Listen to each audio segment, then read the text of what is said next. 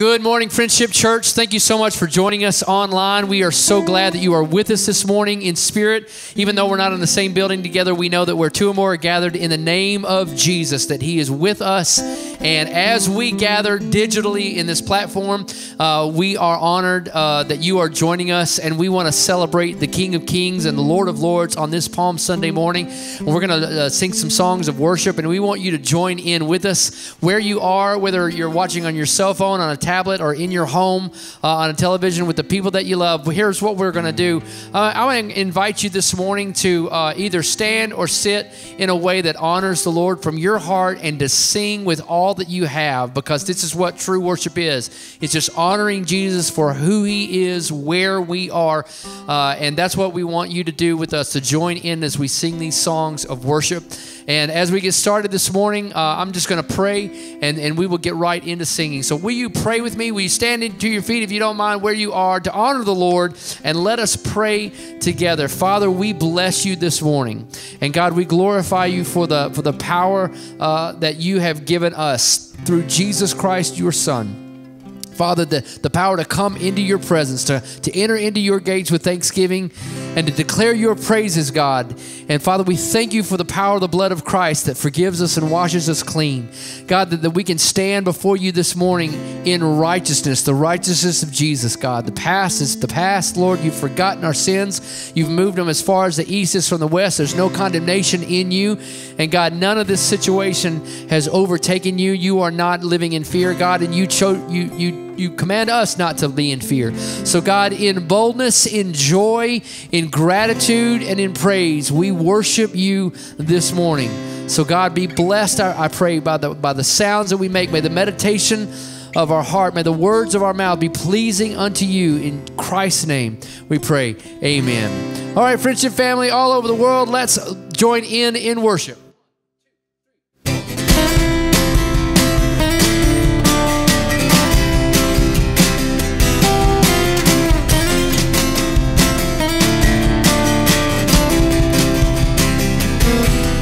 Stand before you now, the greatness of your renown. I have heard of the majesty and wonder of you, King of heaven. In humility I bow as your love in wave after wave crashes over me, crashes over me. For you are for us, you are not against us. Champion of heaven, you made a way for all to enter in.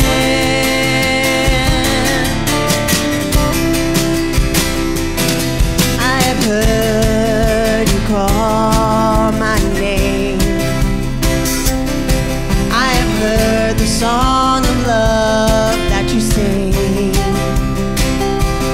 Oh, so I will let you draw me out beyond the shore into your grace. Oh, your grace, as your love in wave after wave crashes over me, crashes over me. For you are for us, you are not against us. Champion of heaven, you made a way for all to enter into your love, as wave after wave crashes over me, crashes over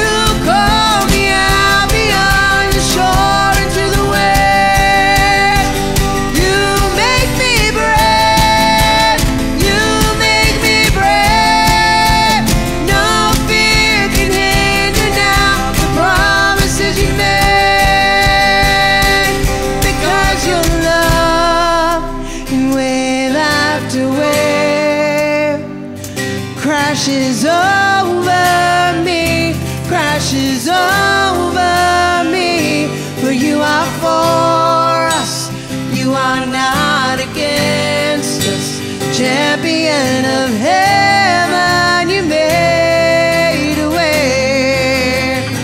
Because your love, in wave after wave, crashes over me, crashes over me. For you are for us, you are not against us. Champion of heaven, you made a way. Champion of heaven, you made a way for all to enter in.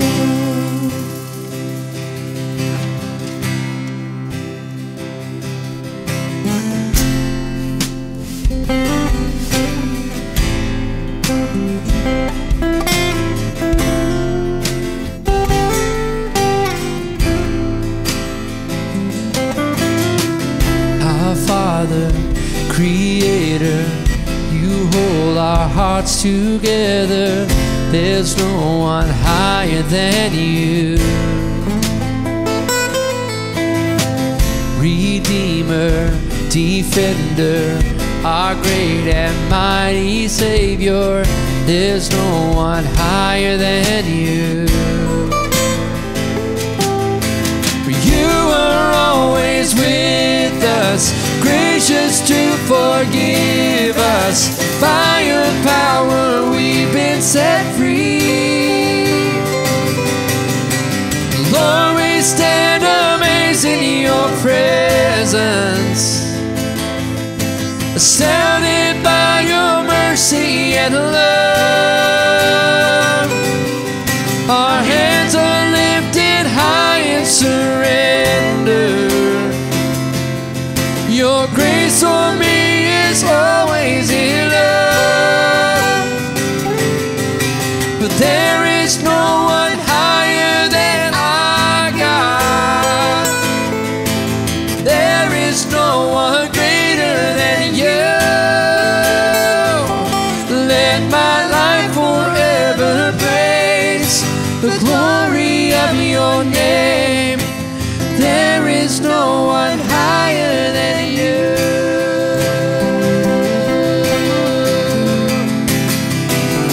Oh, majestic in wonder, you reign in love forever. There's no one higher than you. Your beauty, your splendor, your glory knows no measure. There's no one higher than you. For you are always with us, gracious to forgive us. By your power we've been set free. Lord, we stand amazed in your presence, astounded by your mercy and love. Oh, my hands are lifted high in surrender.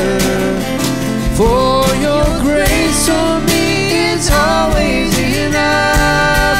There is none, oh, there is no one higher than our God. No one, there is no one greater than you. Let my life forever praise the glory of your name. There is no one higher than you.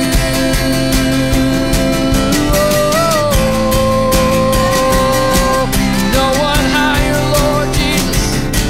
There's nothing greater than you, Lord. We proclaim your praise, Jesus. Oh, there's no one higher.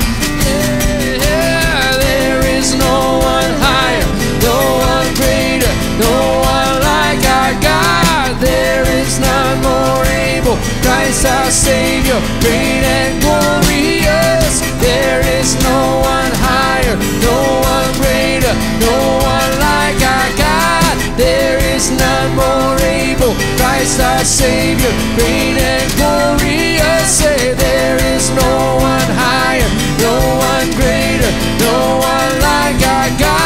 There is none more able, Christ our Savior, great and come on, sing it one more time, say, there is no one higher, no one greater, no one like our God. There is none more able, Christ our Savior, great and Lord, we stand in your presence. So Lord, we stand amazed in your presence, astounded by your mercy and love.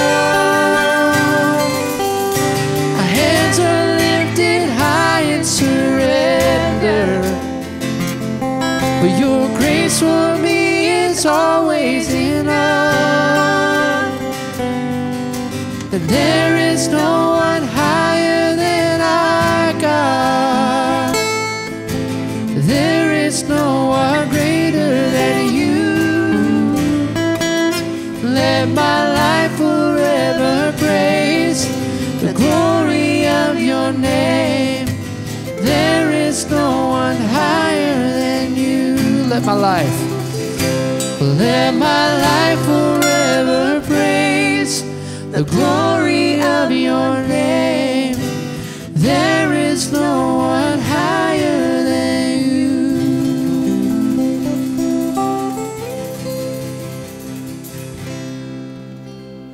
Isn't it an awesome thing to know that there is no one higher than our God? In fact, when we believe that God is the highest thing in our lives, we are living by faith. And when we live by faith, we do the things that we know God wants us to do. And that's exactly what we're doing here at Friendship, especially when it comes to the financial situation that we find ourselves in. We are still living by faith. We are still doing the things that God has called us to do. And we are able to do that because we know that you live by faith, and we know that you will faithfully continue to give, even in the midst of a pandemic. Now, one of the things I need to be transparent about is to say that if you don't have a job right now and you've got no income, then we don't want you to give. God understands that. But if you are off work, but you are still receiving any kind of income, we hope that you will continue to be faithful in your giving. We're still doing all the things that we need to do, and we're offering still various ways that you can give. You can give online. You can go click right now at friendshipumc.org, and you can give in many different ways. Secondly, you can just put it in an envelope and do snail mail. That still works. Or you can contact your bank for a bank transfer, or like many of us do at all of our campuses, we set up a recurring bill pay so that during times like this, the church doesn't suffer. I want to encourage you not to live by fear, but to live by faith. And when we live by faith, we continually, through our faith, do the things that God wants us to do. So I hope that right now that you will go and you will click online giving and give to the church as we continue to be faithful to Athens and our surrounding communities. Thank you very much for your faithfulness.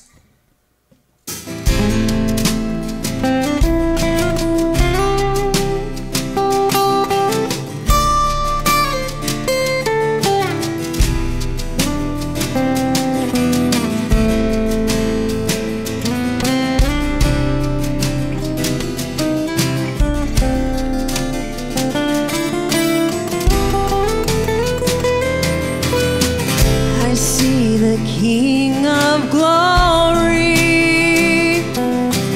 coming on the clouds with fire. The whole earth shakes, the whole earth shakes, yeah.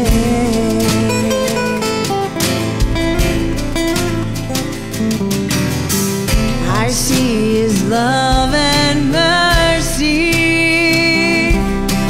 washing over all our sin. The people sing, the people sing, Hosanna, Hosanna, Hosanna in the highest, Hosanna.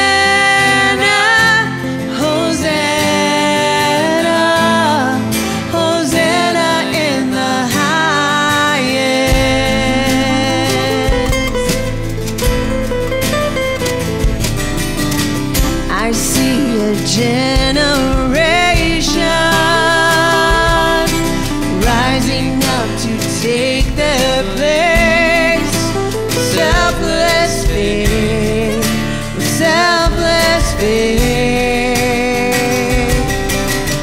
I see a near revival stirring as we pray and seek on our knees, on our knees. Hosanna, Hosanna, Hosanna in the highest. Hosanna, Hosanna, Hosanna in the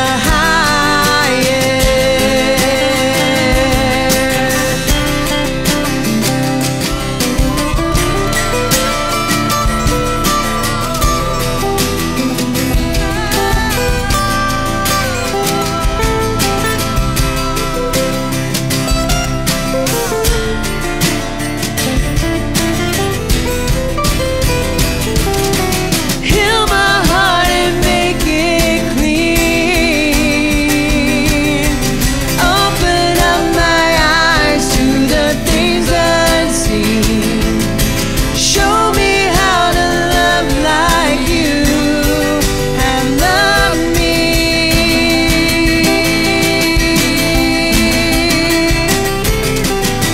Break my heart for what breaks yours.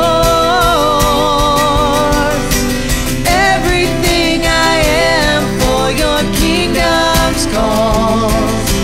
As I walk from earth into eternity.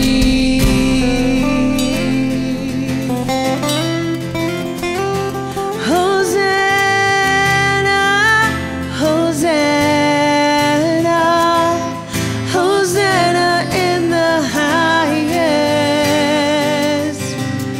Hosanna, Hosanna, Hosanna in the highest. Hosanna, Hosanna, Hosanna in the highest. Hosanna, Hosanna, Hosanna in the highest. Hosanna in the highest.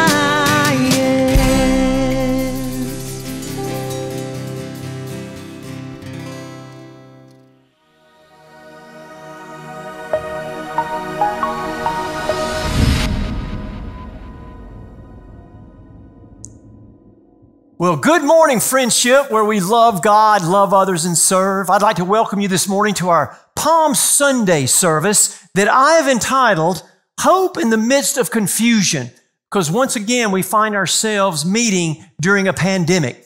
And I know when all this started, it was very confusing. How long will it last? Will it affect us? And I really started to take note, and I know you think this is shallow, but this is true. I really started to take note when I heard that Walt Disney World was going to be closed. And I did a little research, and I didn't realize, but Walt Disney World is only being closed 7 times up until the pandemic. In fact, it was closed 6 times because of hurricanes, and 1 time after 9/11 up until this point. Now, I've had the opportunity, I've been very blessed to be able to go to Orlando periodically, and I like to use a program called Orbitz.com. You may be able to use something that you may like Travelocity, but you understand what I'm talking about. And what I have found is oftentimes that this becomes very confusing for me because I like to do the bundle package. And whenever you go do that, you get a better price and you're looking for a hotel, a flight, and a car all bundled together. And it sounds good at booking until you start really looking at what you're getting. because you'll have to go in and you have to determine what flight you want to take, because the flight that they have chosen may leave at 2 a.m. from Nashville, and you may not want to leave at 2 a.m. And then you have to go in and pick out what's your departure, arrival, and then you've got to go look at your hotel. Is it close enough to the airport as you wanted? And you start changing all these things around. And what exactly is a mid-sized car, according to them? And do I need insurance? Do I need their rental insurance, or do I need my own insurance covered on my own policy? And it gets very, very confusing. But right in the midst of all of that confusion, hope arrives for me in the form of my wife, Julie. Because right before I go to hit the book button, she gets to come in and look over everything that I've already chosen and determine if everything is correct. And then we punch the buy button. But you know what? I'll be honest. I think sometimes everything can look good at booking, but you're really not made of anything unless you execute well. And sometimes the execution can be as confusing as the booking, if not more so. Because if you're like me, I start wigging out whenever I have a trip like this, and I begin to wonder, what time do I need to leave in order to get to the airport? Where is long-term parking so that I know how long it's going to take me to get there? How often do the shuttles run? Do I want to drop my baggage off at the front or just keep it and ride it on the van? And it continues to move on and on. How long will it take me to get through TSA? And will they pull me out of line? And we all know what it feels like. When you get to that line, you have to put your hands up and that thing revolves around you. And last time I went on a trip, I got pulled out twice and they touched me up and it was uncomfortable. And so I began to think about all these things. But right in the midst of all of that, hope arrives as we find ourselves at the gate. And I can kind of exhale and everything gets better. But I have to do one last check. And I like to go up to the desk, even though it's printed everywhere, and just ask one more time, am I at the right gate? And so after that, I can kind of just sit, maybe go get some food, people watch, which I love to do, but everything seems to be good at that point. Now today, the people of Israel, they find hope in the midst of confusion, and it's going to come in the form of Jesus. Now, of course, they're not going to Orlando, but they'll be going to Jerusalem. And the story can be found in Matthew. And here's what the story of Matthew says, and I find it very interesting. As they approach Jerusalem, now remember, Jerusalem now is going to swell in attendance. It's a crazy place right now. They approached Jerusalem and came to Bethphage on the Mount of Olives. Jesus sent 2 disciples, saying to them, "Go to the village ahead of you, and at once you will find a donkey tied there with her colt by her. Untie them and bring them to me. If anyone said," now I want you to understand, this is important, because if they don't get this right, then they're just merely stealing somebody else's stuff. "If anyone says anything to you, say that the Lord needs them, and He will send them right away." This took place to fulfill what was spoken through the prophets. Now, as we continue in this story, this is going to become a story of confusion, and hope is going to arrive in just the right time. "Say to the daughter Zion, see, your king comes to you, gentle and riding on a donkey, and on a colt, the foal of a donkey." The disciples went and did as Jesus had instructed them. They brought the donkey and the colt and placed their cloaks on them for Jesus to sit on. A very large crowd spread their cloaks on the road, while others cut branches. Thus, we believe they were a palm branch, and thus Palm Sunday, from the trees, and spread them on the road. The crowds that went ahead of him and those that followed shouted, "Hosanna to the Son of David. Blessed is he who comes in the name of the Lord. Hosanna in the highest heaven." When Jesus entered Jerusalem, the whole city was stirred and asked, "Who is this?" The crowds answered, "This is Jesus, the prophet from Nazareth in Galilee." And so it is that we have this great thing happening. We have the Palm Sunday story unfolding. And I told you this was a story of confusion. So where is the confusion? Well, let me tell you this. Jesus is the epicenter of confusion when it comes to Palm Sunday. Because you see, the people of Israel had never experienced a Messiah before. Will he look like what they thought he should? Will he smell like they thought he should? Will he do the things that he's supposed to do? Things that would be noble of a Messiah? Will He put down Roman oppression? Will He liberate all the people? You see, they had never been through a Messiah before. And so everything looked good at booking, but what about execution? Well, let me tell you this. It's all about to come to a head on this day that we know as Palm Sunday.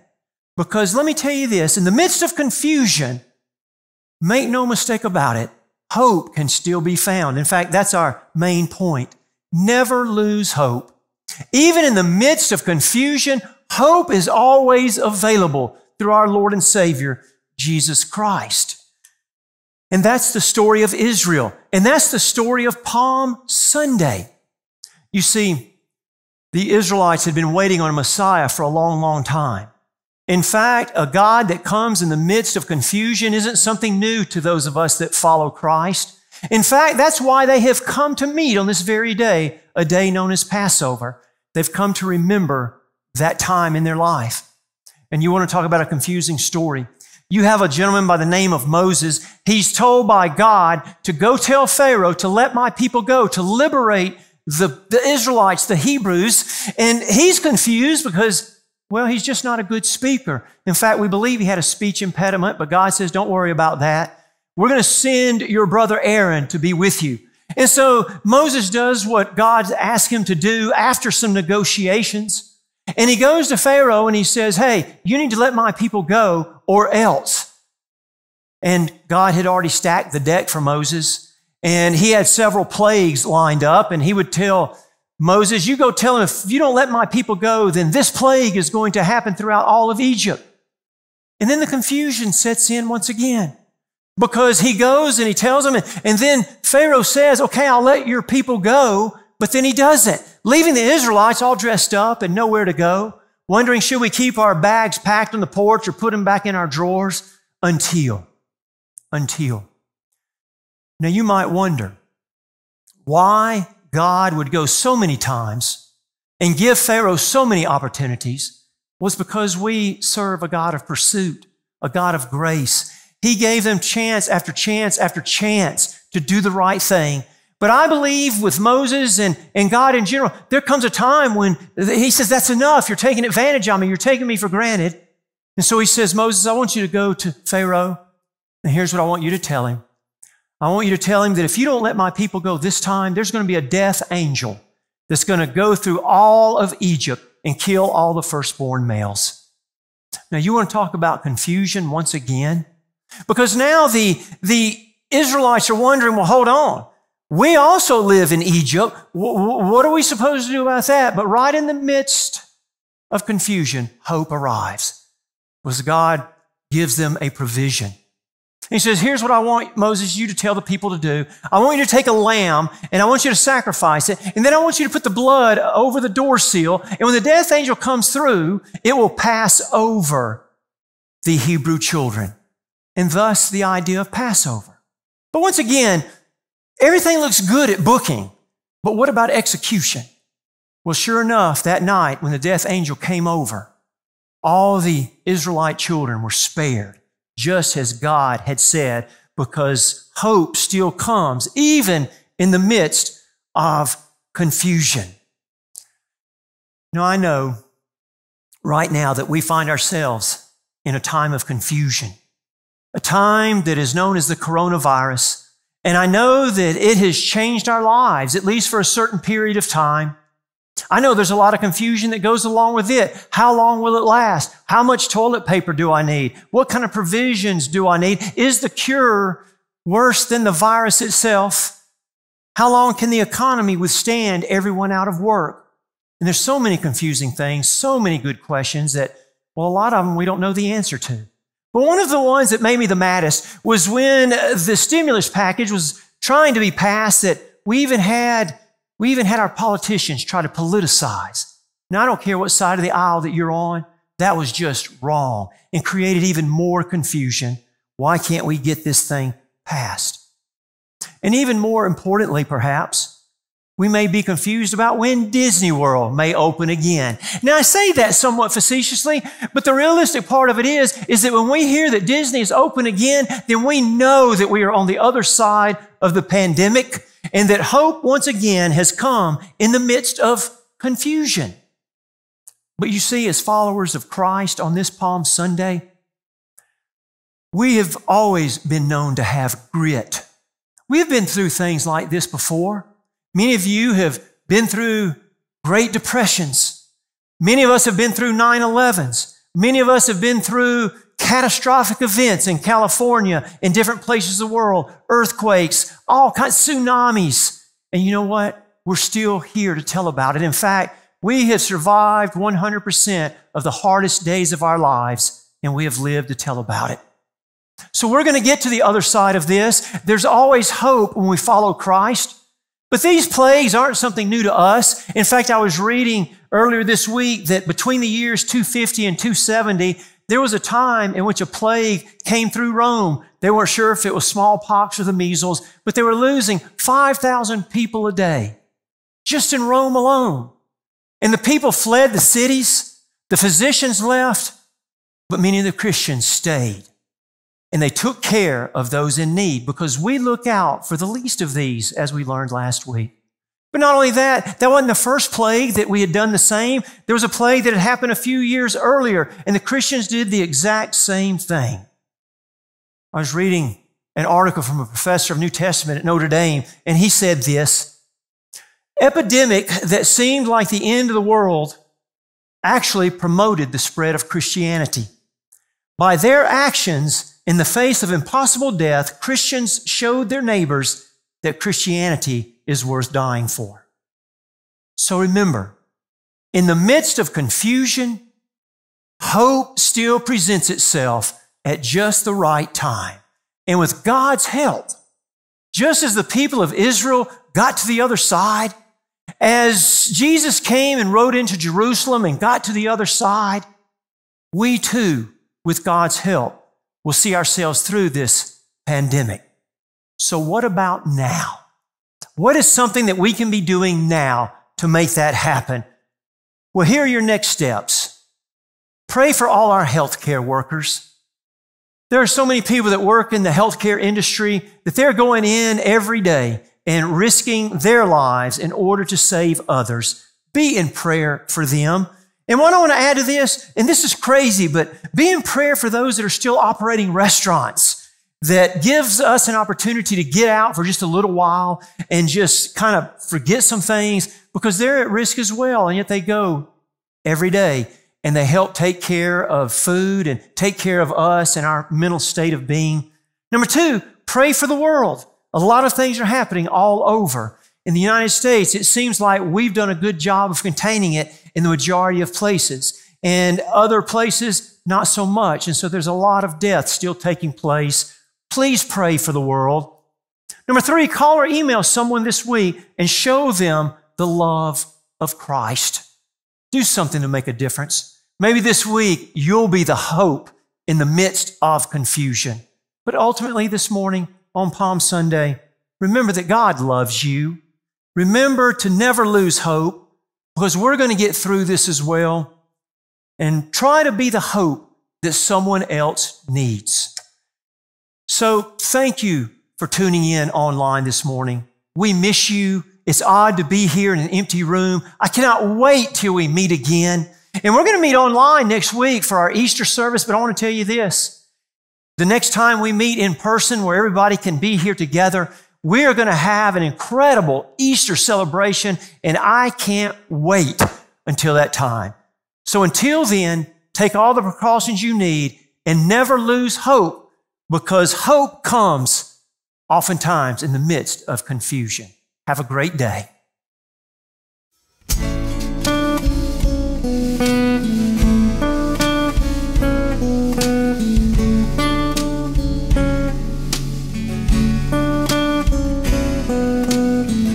My hope is built on nothing less than Jesus' blood and righteousness. I dare not trust the sweetest frame, but wholly trust in Jesus' name.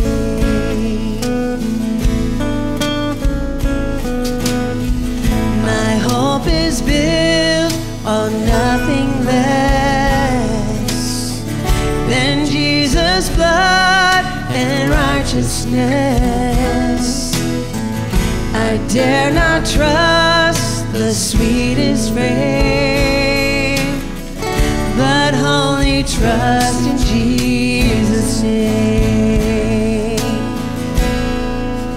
Christ alone, cornerstone, weak made strong in the Savior's love. Through the storm, He is Lord, Lord of all.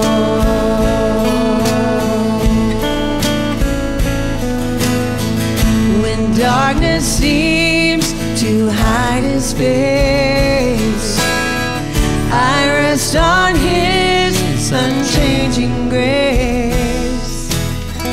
In every high and stormy gale, my anchor holds within the veil. Christ alone, cornerstone, weak made strong in the Savior's love. Through the storm, He is Lord, Lord of all.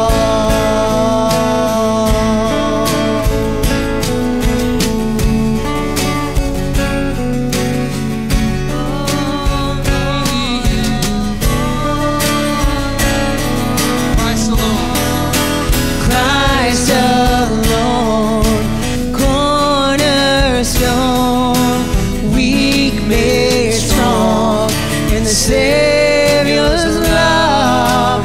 Through the storm, He is Lord, Lord of all.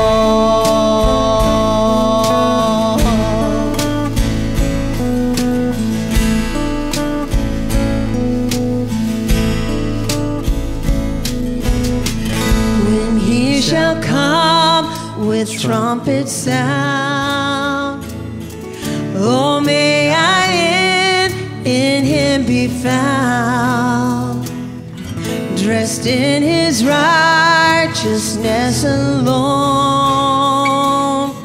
faultless to stand before the throne. Christ alone, cornerstone, weak made strong in the Savior's love. Through the storm, He is Lord, Lord of all. Christ alone, cornerstone, weak made strong in the Savior's love. Through the storm, He is Lord, Lord of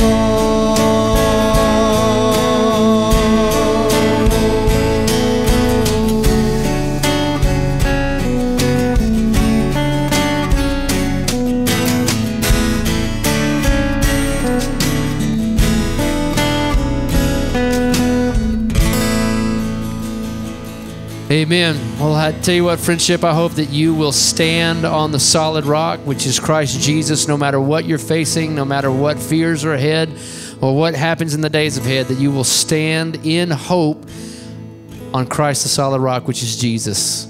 Listen, we have just such an amazing opportunity right now, being the church in public, that when we go out into public, if we have to, I understand there is a quarantine rule, but if you have to go out in public, to share the love of Christ with somebody. People are discouraged. People are dealing with depression and anxiety and fear. And Christ is our hope. And we're not going to give up on that hope, because Christ is absolute. He's everything that we need, and every part of our heart needs to be submitted to Him. And when we go out in public, make sure that we are sharing love with Christ. I want to encourage you to take some of those next steps that Pastor Tony mentioned about praying for people in hospitals, in healthcare, in restaurant businesses, and picking up the phone and just encouraging somebody, connect with people, make sure that you're checking in on folks that are shut in and widows and those who are sick and alone. Make sure that you're doing your part to share the love of Christ with everybody as much as the Holy Spirit prompts you. So we pray that you do that. We pray that you are the church this week and that you're loving others, loving God, and serving as best you can. Listen, I want to encourage you that if you do go out and get, if you order groceries and it's groceries that you pick up at a grocery store, they load them in your car, make sure you tip like Jesus. If you're going to pick up curbside, tip like Jesus. Just be a witness in that, because everybody in that industry is hurting right now financially. So make sure that you do that and find it in your heart to be a giver this week, okay? God bless you. Have a great week, and we will see you hopefully as soon as possible. God bless. Thanks for watching. We would love for you to connect with us online. On our website, you will find up-to-date information about everything happening around here. Look for us on Facebook, Instagram, and Twitter. We are so glad you're here, and we hope you enjoy your friendship experience.